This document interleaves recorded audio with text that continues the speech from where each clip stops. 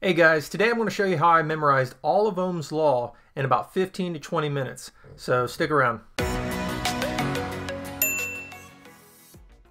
So how did I memorize Ohm's law so quickly and in a fun way? I used a memory palace, and you may know the term memory palace from shows like Sherlock Holmes. And all it is a place where you can store information. And a memory palace could be anything. It could be a walk, it could be your house, it could be somebody else's house, anything that you have naturally memorized. You're going to take new information and basically associate it with items within this palace, okay? So the way that I memorized Ohm's law is I took 4 rooms out of my house and associated the formulas with certain things in the room. So I'm going to show you how we did that now. So what I did first was I'm looking at this Ohm's law wheel, and I wanted to really kind of associate it with an acronym. And because we have P, E, I, and R, and we need to remember those: P for watts, E for volts, I for amps, and ohms for R. And if you take physics, sometimes instead of E for volts, they end up using V. So you just have to kind of mess around with this however you need it. And remember, this is how I did it. And the beauty about using a memory palace is you can manipulate it in a way that's going to be easy for you to remember. So you can use everything that I do in this video to help you remember it, or you can manipulate it to how it works for you. You can personalize. So this is how I did it. First off, I was looking at the P, E, I, and R, and I wanted to kind of make an acronym out of it. And the way that I did it was I spelled out the word R, I, P for ripe. So that allowed me to easily think of a grape. A grape is ripe, so I could think of R-I-P-E very easily, and then I just associate that with a lightning bolt. So the thing about the memory palace is you have to be very visual and imaginative. You have to really kind of link these things together. So whenever you're thinking of a grape and that lightning bolt through it, you're thinking of electricity, and then the grape is ripe, and now you have R, I, P, and E. Now that I have my acronym for resistance, current, watts, and volts, I can start using my memory palace to make use of this acronym. So what I did was assign a room for each letter of this acronym. So R has a room, I has a room, P has a room, and E has a room. And the way that I did it may not be the exact way that you would do it, but this is how I did it, so I want to show you how this works. For R makes me think of the word rear. So I use the word rear to think of the rear of my house. I, the way that it looks by itself, if I kick it and it falls over, it almost looks like a sideways bed. So I use bedroom for the letter I. P makes me think of having to go pee. So bathroom is my room for the letter P. And E makes me think of eating, E for eat. And I use kitchen for this room. Now it seems kind of odd, but this works for me. And like I said, you need to figure out what works for you. So like I said, R is the rear of my house. I is a bedroom because I kick over that I and it kind of looks like a sideways stick bed. P for bathroom because you pee in the bathroom, and E, eating in the kitchen. So these are my 4 rooms that I use in my memory palace. So now that I have my acronym ripe and I have each letter assigned to a room, I can begin my process of memorizing these formulas. And the thing about formulas are you're going to see a lot of letters, and we have to do the same thing. We have to kind of code it in a way that we're going to remember it. And letters are really not tangible, so we're going to do the same thing with the letters. We're going to make the letters as visual codes so we can remember the letters. So the first thing that I'm going to do is I think about the rear of my house. R for rear, and now we're in resistance, okay? So my first visual is I have a table in the rear of the house. So R, I think the rear. So all I'm going to do is I'm looking from left to right as I'm kind of going through my memory palace. And outside, when I'm at the rear of my house, the first thing that I see when I'm looking at my house is a table, is a patio table, right? So I'm going to use that as kind of my first peg, I guess you might say. So table's not part of the formula, right? But this is what we're going to connect everything to, and that's what you're going to see throughout the rest of this. We use one thing that we already have memorized, and we're going to attach something to it. We're going to attach this formula to it. So how are we going to do that? Well, first thing I do is I look at my formula right here, and I have E over I, and now I have to code this, right? So for I, I'm going to use me. This is me, right? So if I visualize on top of this table myself, this is where I am, right? And then I need something to code E. And for that, I have an E-walk. So I'm basically, and the thing is about doing these memory passes, you really have to add some action to it to kind of solidify it inside of your memory. So what I imagine myself doing is giving an E-walk a piggyback while I'm dancing on top. And all that tells me is E for E-walk is on top of me for I. And that's really it. So I associate, when I look at this table, I see the E, or I see myself carrying an E-walk, and it's really easy for me to think of E over I. So the next thing that I see in my eye, my mind's eye, in the rear of my house is my door. Okay, this is the formula that we're going to be working with for my door. And what I see is, I see my door, so that's what I'm going to associate everything with. And we need E squared. So how are we going to remember E squared? Well, I imagine two eagles sitting on top of my door, right? And you got to create some movement. So they're flapping their wings, they're looking around and everything. So that's what I'm really seeing, right?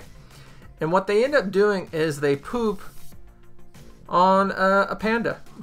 So what I'm seeing here is E squared, two eagles, E squared, and the action is just the pooping, so that really doesn't matter, but they're pooping on top of a panda right there. I see this, I create that action, and that's how I remember E squared over P. The next thing that I see at the rear of my house is a doghouse. So our last formula within R, rear of the house, is going to be P over I squared. And what I see first is my doghouse, and that's what I'm associating everything with. The next thing I see for P is I see Winnie the Pooh. Pooh is on top of the doghouse. And then I see two Irish wolfhounds. So I for Irish, and I see two of them, so I squared. And that makes me think of that. And then my action that I use for this is I just see Pooh pouring honey all over top of the dogs, and that's easy for me to think of P over I squared. So as quick as I can really visualize this, I've already memorized all of resistance. I've memorized with my table, I have my E over I. With my door, I have my E squared, which are my two eagles over top of a panda because they're pooping a panda, so that's E squared over P. And then my last one, I have my doghouse, which I associate with everything, and I have P, which is Pooh, over I squared, which is two Irish wolfhounds. So what I'm doing is I'm just kind of translating my visual images into what I need. So the next part of our acronym is the letter I, and I obviously makes me think of my bedroom because I kick that I over and it looks kind of like a stick bed. So the first thing that I see in my bedroom is my bed, and we're going to be working with this formula right in here. Of course, we're working with I for amps. So I see the bed, and on top of that bed, I see an emu. So emu, that's what makes me think of that. And then instead of the emu laying an egg, he's actually going to be laying rocket. So, and that's the thing, is you have to add that action to it, otherwise it's not really going to work. However you might want to think about that, I don't care. But what's funny about whenever you're doing this, the weirder, the grosser, the bigger scale it is, the more it's really going to stick in your mind. So really kind of make the whole idea of it outrageous. And the more that you can do that, it's going to be easier to remember this. So I think of it, E is my emu over R, and there I have my next formula. The next thing that I see in my bedroom is my closet. So start putting things in. Of course, that's not my closet, but you know how it works. So what I'm doing is I'm encoding this formula with images. So my first image is going to be Penguin, and he's going to be riding an eel, and he's going yeehaw, yeah, yeehaw, right? So what I see out here is P over E, but he's going to be coming out of the closet. He's like peeking out, and he starts riding this eel. And like I said, you really have to see this in order for this to work, but it ends up being P over E. So our next formula is root P over R. And in my mind's eye, I see my dresser in my bedroom, right? It's the kind of the next in line, moving from left to right in my room. So I see my dresser, and out of my dresser, I see this enormous tree just start growing out of it. And for me, whenever I think of a tree, I think of a root, especially when I'm trying to memorize mathematical formulas. Tree equals square root for me. And then on top of this tree, I'm going to see a parrot. And underneath this parrot is going to be Ron Weasley shooting at him. So P for parrot, and then I see Ron Weasley, R, Ron Weasley, shooting at this parrot. And so I really try to make a lot of action out of it, and then it's easy for me to think of root P over R whenever I'm thinking of this formula. And there we have it for the bedroom. So the bedroom equals I, so everything in my bedroom is going to be I equals, right? So the bed equals E over R, so emu over rocket.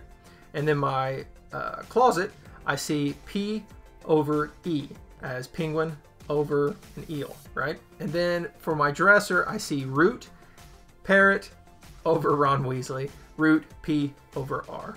The next letter in the acronym is going to be P, and P makes me think of bathroom. So right here, we're going to be working with P. So all these formulas are going to be P equals. The first thing that I see in my memory palace in my bathroom is a sink. So now I have to think of I times E. Now we haven't run into times, so I'm going to also code that into my imagery, the symbol for times.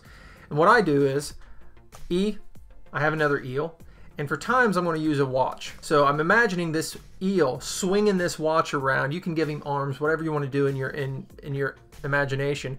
And I'm going to imagine that he's smashing an iPad, right? So I see this eel for E with a watch, and the watch is a symbol for times. And then he's going to be hitting this iPad over and over and just smashing it. So that makes it E times I, and that's what we have for the sink. So the next thing that I see in my mind's eye is my toilet. And on this toilet, I see an aardvark. And aardvark actually makes me think of the letter R, even though it starts with something else. It's the sound. So I'm really thinking about the sound R, aardvark, aardvark. So that makes me think of the letter R. And then my aardvark is reading a Times magazine, right? So he's just sitting there and reading it, and that tells me R Times. And then he's reading this article, and he gets really surprised, and his eyes pop out. And he's got two eyes, so that tells me R times I squared. So this is the one we're looking at right here. Or I squared times R. It doesn't matter, of course, with multiplication, so you can kind of mix it up if you want to, but it's R times I squared. That's how I put that together. Now, the last peg in my memory palace for this room is the shower. And what I see is I see two eels kind of hanging on the shower, and they're biting at a piece of art. And I just have the Mona Lisa down here to remind me there's a piece of art, and art, the word art makes me think of R. So I have E squared over R. And that's our formula for that. And the last formula we have for the bathroom, or for the letter P, which is power or watts. And now for the last room in our memory palace, our acronym is E, which makes me think of eat, which makes me think of my kitchen, right? So the first thing that I see is my microwave. That's in my kitchen. And then I imagine this reindeer just busting out of my microwave. There he is. Oh, he's cute, isn't he? And then on top of his antlers, I see hanging a watch, which makes me think of times, and an eye, a big eyeball. I know it seems weird, but that's the funny thing about it, is if it's odd, it's going to stick, right? So I have R times I, and that gives us this right here, R times I times R. Like I said, it doesn't matter with multiplication, however you want to arrange it and how it works for you, it works the same way. The formula is the same. So that's what we have for the microwave. So the next thing that I see in my kitchen is my stove. And I'm going to be on top of the stove, so I'm going to have another I involved, right? But over top of me is going to be a big waterfall, but the waterfall is going to be made of P. So I see, yes, a big waterfall splashing on top of me. I know it's gross, but it's easy to remember because it's so nasty. And I have P over I, and that gives us our formula there. And so the last formula that we have in the kitchen, actually the last formula for all of Ohm's law, is my refrigerator. My refrigerator is my peg. So then I see a massive tree growing out of my refrigerator, and on this tree is Peter Pan, right? So now we have root P. And then Peter is actually holding this huge watch, and out of this watch breaks a big rhino. So this is my formula, my visual formula for this. And I have my tree, which equals root, and then Peter is P, watch times rhino R. So that gives us root P times R. And then after that, you have memorized all of Ohm's law. Now, it's way harder and takes much longer to explain this to you than what it will take for you to actually build up your own imagery. Now, the big things that you got to remember is this. You got to make it very vivid. You have to make things larger than life. You have to make things that have, you have to give action to the image, and you just have to code it yourself. What you create is going to be easier for you to remember than what somebody else creates for you. So this might be harder for you to remember than it is for me to remember, because I'm the one who created this. Give this a try. See how fast you can memorize Ohm's law in this way, and it's a way funner way to memorize Ohm's law. I hope this helped you guys, and if you want to support me, I have a book on Amazon, and I'll show you that right now, and I appreciate you guys watching. Hopefully this helps, and if it did, please write a comment and tell me what you think. All right, and let me know if you'd like to see another how to memorize something video. Otherwise, I'll see you guys later. Thanks for watching.